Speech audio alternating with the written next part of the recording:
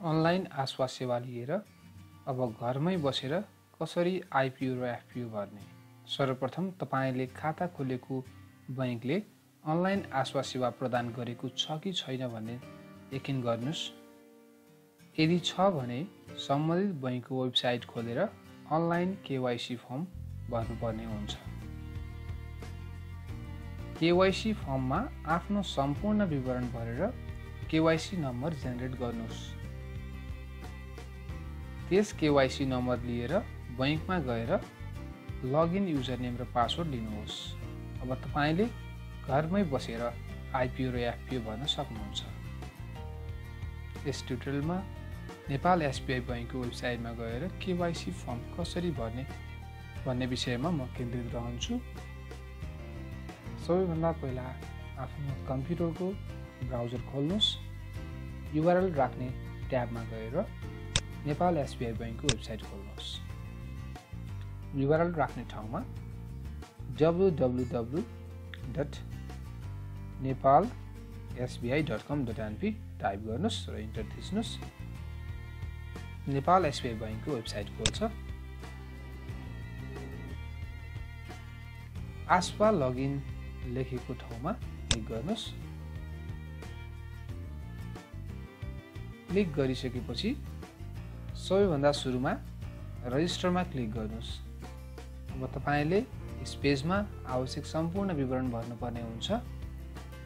Citizenship number, email ID, mobile number, आफूले चाहेको username, password, gender र आफ्नो बर्थ राखेर रजिस्टरमा क्लिक गर्नुहोस्।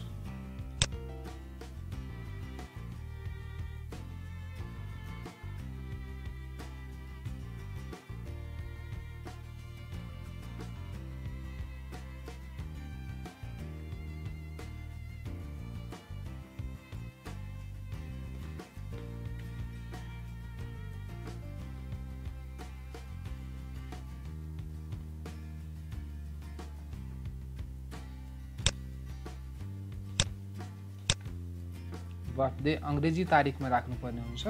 यदि तपाईलाई आफ्नो बर्थडे अंग्रेजी तारिखमा थाहा छैन भने तपाईले नेपाली डेटलाई अंग्रेजी डेटमा कन्भर्ट गर्न सक्नुहुन्छ। BS to AD date converter भनेर गुगलमा सर्च गर्नुस्। त्यसपछि राजन नेपाल्स डेट कन्भर्टरमा क्लिक गर्नुस्। अब तपाईले नेपालीमा डेट राख्नुस्।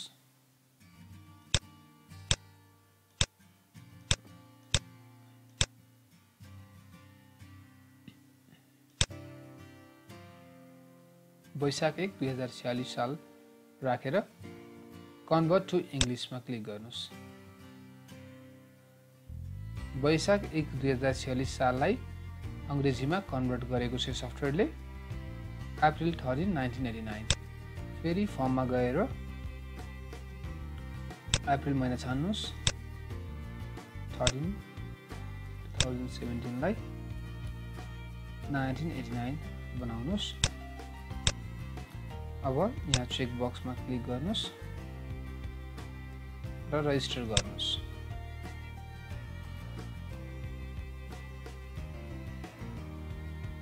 अब केवाइसी फर्म खुल्छ। यहाँ तपाईको सम्पूर्ण इन्फर्मेसन राखेर सबमिट फर्ममा क्लिक गर्नुस्। आफ्नो बैंक खाता नम्बर राख्नुस्।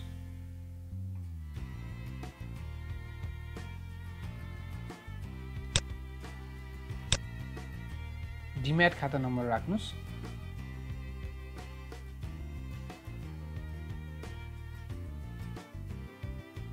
Personal information भर्नुस्।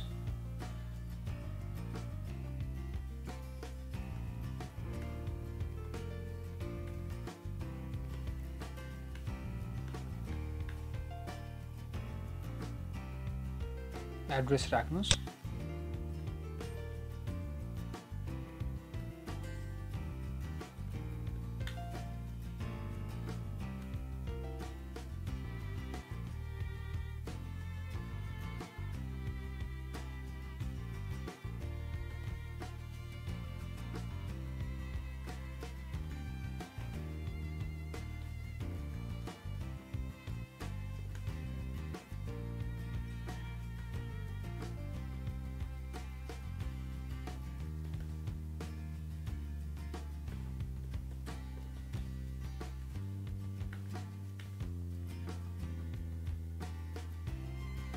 सम्पर्क फोन नम्बर राख्नुहोस् र आफ्नो नागरिकता जारी गरेको जिल्ला र जारी मिति पनि राख्नुहोस्।